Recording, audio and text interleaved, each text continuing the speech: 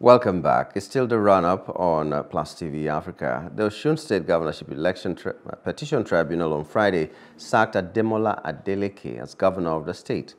And there have been mixed reactions since trailing the news of that judgment, with discussion of the matter making waves.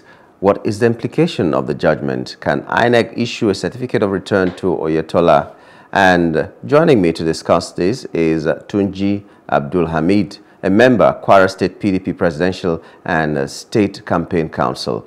Tunji, welcome to the run-up. Thank you for having me. Good morning. Okay, you are a PDP member and a member of the Presidential Campaign Council and the State Campaign Council, but you heard the news of Osun. How did you take the news of the dethronement, if I may say, of Adeleke in favor of Oyetola? It's not good news as far as I'm concerned, because I will not expect my party member to lose election. So it's not a good news for me in that regard, because the judgment did not go in favor of my candidate. But what if it was some other candidate that is not your candidate? Would you have thought the judgment was good enough? Because what elements of that judgment do you not like, apart from the fact that it's affected your party member? I have neither condemned the judgment nor accept that the judgment was okay. I have not said that. I only said that it's painful to me. It's sad that the judgment did not go in favor of my preferred candidate. And that's what I just said. I have not condemned or accept that the judgment was okay or not okay. So please take that correction. Okay. So let's just see, if you're looking into the future, do you think that there is a chance that Adeleke can be reinstalled? And if you do think that way, what gives you some kind of confidence to be able to say so? Yeah, I think looking at the argument of both parties, the APC and the PDP and the Adeleke, as well as INEC, I think there's a chance for me. Notwithstanding, I'm not preempting the appeal. I'm not talking about the appeal itself now. I'm not trying to give evidence based on what happened at the appeal. I'm just talking based on what happened at the tribunal. What is the basis of the judgment of the court at the tribunal? The basis was that there was a overvoting based on the certified true copy of the results given to APC by INEC. So, and they discovered that there was an overvoting. So, and the position of PDP was that, look, there was no overvoting. Plus INEC and the PDP, they were on the same page to say that, look, there was no overvoting in terms of any wrongdoing from their own side, because if you recall, the election was held on the 16th, and then on the 17th, the APC applied for certified true copy of the results, and to which one was given to them. But thereafter, INEC, when looking into his system, discovered that there was an error. In other words, what I'm saying directly for those who don't understand is that the CTC relied upon by APC was that from the back end, and the one being relied upon by the PDP is the real BFAS itself. So in other words, there's a conflict between the results at the back end and the one from the BFAS itself. In other words, probably something has happened. Maybe there's been manipulation, or there's an error of operation, or whatever that has happened in that regard. That is the issue we're talking about. The argument is that, look, if you are relying on BFAS, which is the primary evidence, then the primary evidence is not, there's no conflict regarding overvoting. So there should be no need to say there's an overvoting here. If you are looking at the secondary evidence, which is secondary evidence in law for lawyers, I'm a lawyer as well. For lawyers, it's only you rely on secondary evidence when the primary evidence is not available. So the primary evidence in this instance is the BFAS itself. The secondary evidence is the back end or at the server, which is the one the APC relied on to get what the judgment they got now. So based on that, I have the confidence that the court the appeal court may think and say, look, you can't rely on secondary evidence when there is a primary evidence of the results. Okay, so to that extent, I have the confidence that it may be overturned. There were reports that even the INEC official also who was testifying, apart from the other one who has affiliation with PDP, the INEC official that was testifying accepted that there was error. And the other witness that was also testifying said that the overvoting, it was not that there was no overvoting, but that the overvoting was done in only 7 polling units instead of the over 700 polling units that the APC said. So in all these evidences by the witnesses, there was one thing that was agreed, that there was a problem. Whether you are calling it overvoting, whether you're calling it anything, there was a problem. But based on the fact that there was a problem, no matter the amount of polling units that those kind of things happened, do you really think, do you still think that if it is looked into, the documents are looked into, your principal, okay, your party man, because it's not your principal directly, your party man will still stand a chance, knowing that there was, as Nigerians will put it, some kind of magu-magu in the electoral process? You see, the way thing works in court is not, the witness only answer question based on what is put to him. And in this instance, if you have a document that shows contradiction, and the document is shown to him to confirm whether, based on the document in your hand, is there any overvoting, do you expect him to say otherwise? He won't say otherwise, because there's evidence, it's clear from the document. So if the document is, there's no dispute yet, there's a conflict between the result from the briefers and the one from this at the back end. There's a conflict, there's overvoting evidence for that regard. So the witness is not expected to say otherwise. He needs to confirm based on the document, because the lawyer will ask him is to look at the document and confirm whether or not from the face of the document there's an overvoting. Definitely he will say there is, because that's what on the document. So that's not an issue. On what basis did he say so? So what we should be looking at, how did they arrive at those documents? Which of the documents do they rely on? Is it the primary evidence or secondary evidence? To me, as a lawyer, the best evidence, as far as we are concerned in evidence, is the primary evidence. So if you are relying on secondary evidence against the primary evidence, then you are doing the wrong thing. And that's what I'm saying here. So I will not say because the evidence and the witness says there's an overvoting, then he has admitted that. He will definitely admit, because the document put before him shows that. So he will confirm what is in the document. And that's what he has done in that instance. He merely confirmed the document put to him. Look at this document. From this document, did you see anything? What is the result there? What is the result here? So we will confirm there's an overvoting. So that's not for me. That's not a big deal. Okay. Well, Bayo, I leave him to you. Ademola Adeleke, they have declared that he didn't win the election, and they should withdraw. INEC should withdraw the certificate of return, and maybe give it to Oyetola, or I don't know how that is going to play out. But the floor is yours, Bayo. Well, I mean, it's nice to have Mr. Abdulhameed again today, and I always enjoy the perspectives that he shares. I'm just wondering, Mr. Abdulhameed, the fact is that this judgment that has been given in our legal system, because some people will need this, will need a clarification on this, if you can please provide it. The governor in the status quo right now, which is that Governor Adeleke is governor, although the court has ruled, the tribunal has ruled against him. If he decides to appeal, he remains in office until the appeal process is exhausted. Would that be correct? You are correct, sir. He has 21 days within which to decide whether to appeal or not to appeal.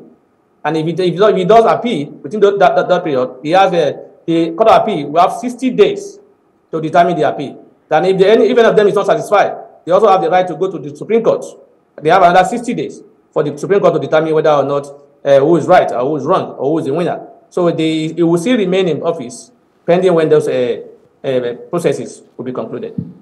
Okay, so I'm therefore wondering why, if you see the media reportage, it's like Mr. Adeleke has left Government House, Shogo.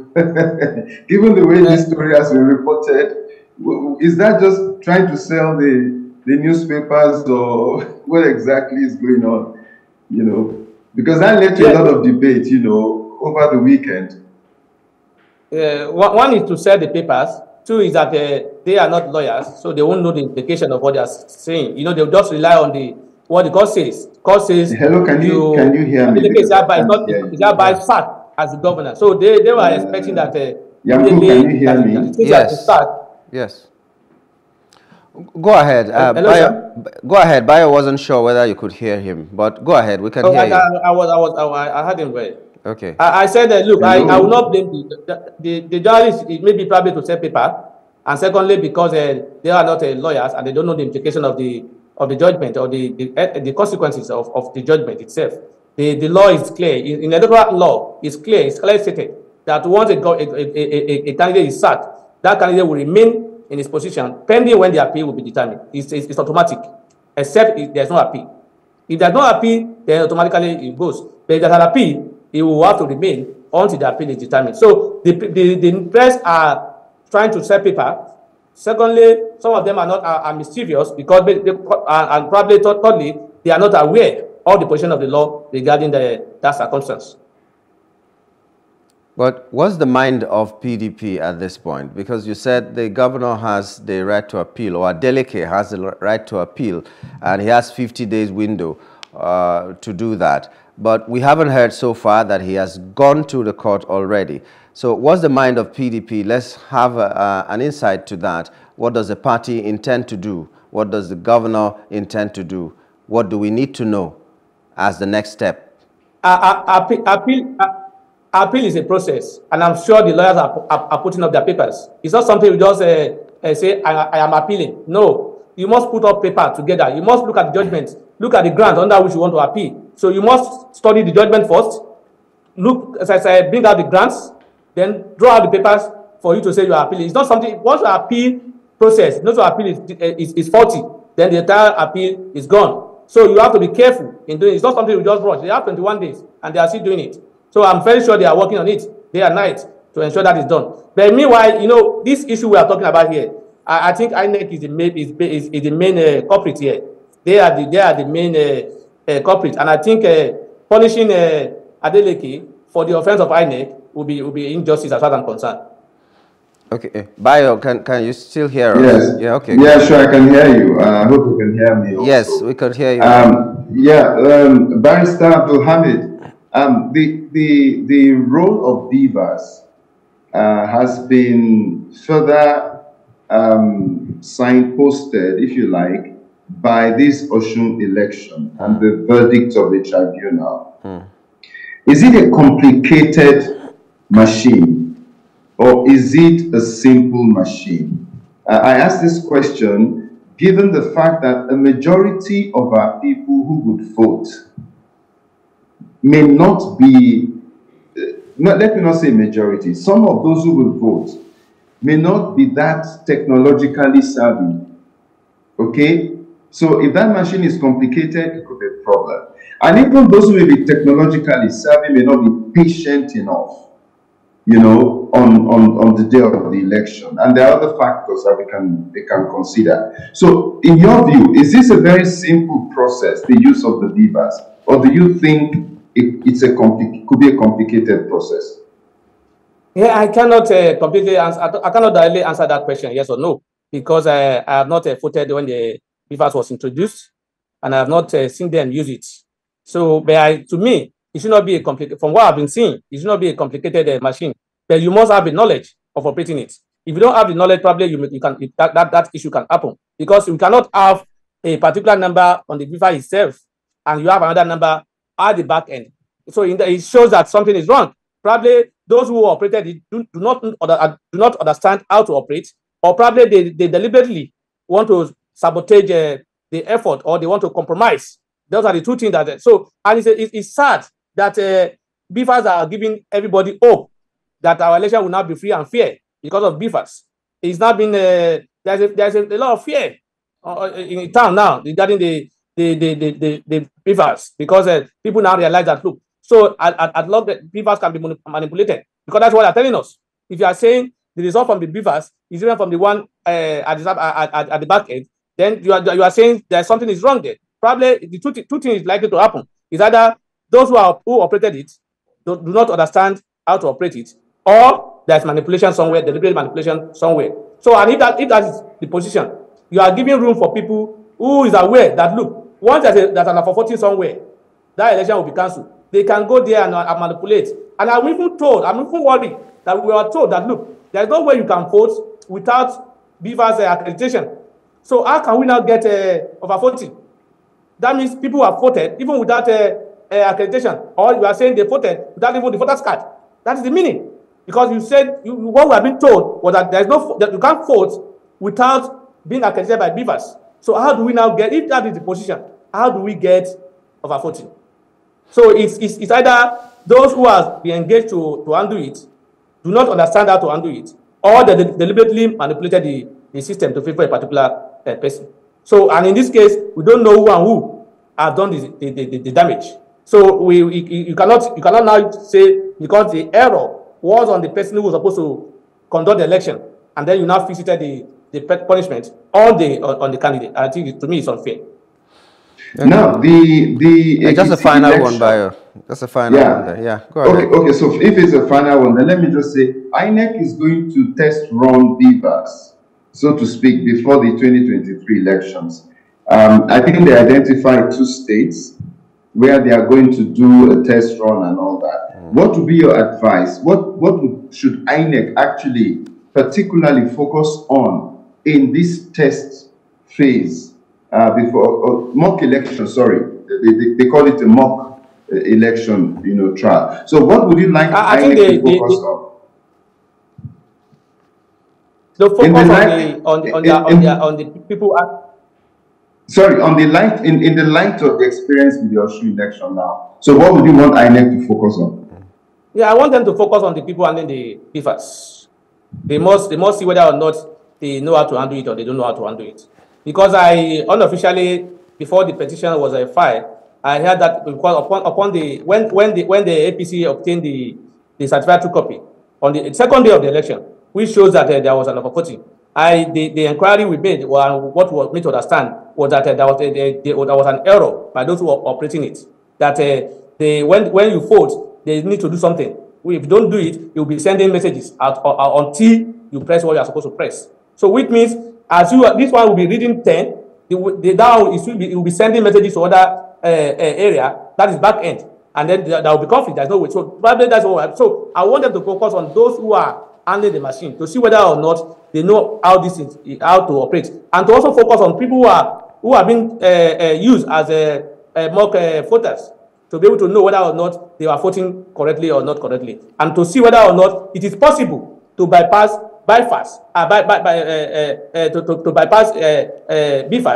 and vote without being accredited. So I think those are the areas to focus on. Yeah, and sorry, Ambo, just added to this. What about the party agents in each of the police stations? What should those party agents be focusing on regarding the utilization of BFAS, also in the light of this experience? Yeah, I think apart from the training the operator, the agents should also they should understand how the machine operates, so that whenever they is being used wrongly, they will raise alarm in that regard. So the party agents should also be vigilant to be able to see whether or not the machine are being used the way it should be used, or they are not being used in that regard. So which means there must be proper training for those agents as well, either by the party or by whoever that will do it. I don't know, but there must be proper. That will even be the responsibility of the party to ensure that, look, your agent understands how the thing works. So the INEC should be looking at why INEC is looking at their staff or adult staff or whatever, to see whether or not they know how to operate it very well. The party should also be concerned about their agents, whether or not they will be able to monitor properly or not on how the machine is being used or functioned. All right. Thank you very much, Tunji. Tunji Abdulhameed is a member, Kwara State PDP Presidential and State Campaign Council. Thank you so much for being a part of this show this morning, Tunji. Thank you for having me. Okay, we'll take a short break now, and when we return, we'll be talking on other matters, especially as it concerns the Naira swap. Stay with us.